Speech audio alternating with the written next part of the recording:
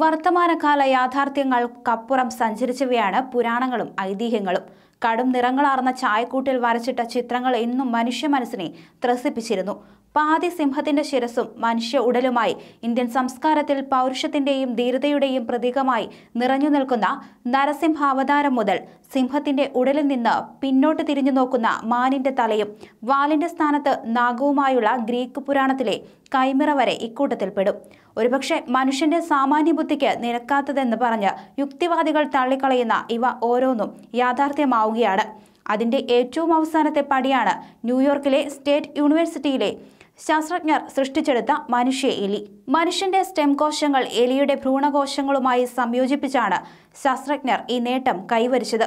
മനുഷ്യകോശത്തിലെ MTOR എന്നറിയപ്പെടുന്ന protein നിർജീവമാക്കിയ ശേഷമായിരുന്നു സംയോജനം നടത്തിയത്. ഈ പ്രോട്ടീനാണ് കോശവളർച്ചയെ നിയന്ത്രിക്കുന്നത്. മണിക്കൂറുകളോളം ഈ പ്രോട്ടീൻ നിർജീവമായതോടെ മനുഷ്യകോശം അതിന്റെ ശൈശവാവസ്ഥയിലെത്തുന്നു. ഈ ഘട്ടത്തിൽ നിന്നും ഈ കോശത്തിനെ വിവിധതരം കോശകലകളായോ അവയവങ്ങളായോ വളർത്തിയെടുക്കാനാകും. ഇത്തരം ശൈശവദശയിലുള്ള മനുഷ്യ സ്റ്റെം കോശങ്ങൾ എലിയുടെ ഭ്രൂണകോശങ്ങളുമായി സംയോജിപ്പിക്കുന്നതിൽ വിജയിച്ചു എന്നാണ് സയൻസ് ന്യൂസ് റിപ്പോർട്ട് ചെയ്യുന്നത്. ഇത്തരത്തിൽ ശൈശവദശയിലുള്ള മനുഷ്യ സ്റ്റെം കോശങ്ങളുടെ 10 മുതൽ 12 വരെ ബാച്ചുകൾ എലികളുടെ ഭ്രൂണത്തിലേക്ക് കടത്തിവിട്ട് അത് വികസിക്കുവാനായി 17 ദിവസം കാത്തിരുന്നു.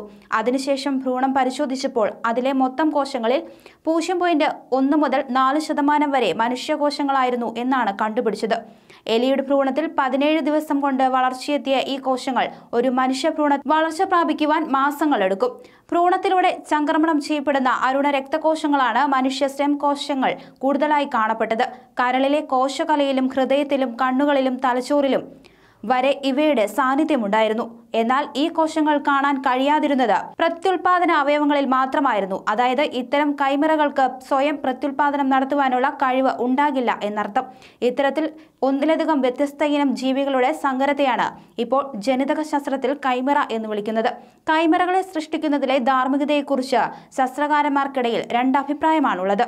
2019 സമാനമായ ഒരു പരീക്ഷണത്തിൽ പന്നിയുടെ ഭ്രൂണത്തെ മനുഷ്യ സ്റ്റെം കോശങ്ങളുമായി സംയോജിപ്പിക്കുവാനുള്ള ശ്രമം ചില ചൈനീസ് ശാസ്ത്രകാരന്മാർ നടത്തിയിരുന്നു.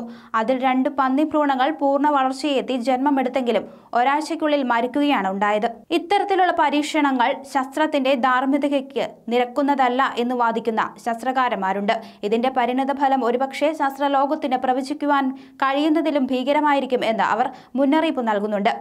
ജീവിതത്തിന്റെ സ്വാഭാവിക ഘടനയെയും ക്രമത്തെയും അസ്ഥിരപ്പെടുത്തുന്ന എന്തും ഭൂമിയിൽ ജീവന്റെ നാശത്തിലായിരിക്കും കലാശിക്കുക എന്ന് അവർ മുന്നറിയിപ്പ് നൽകുന്നു.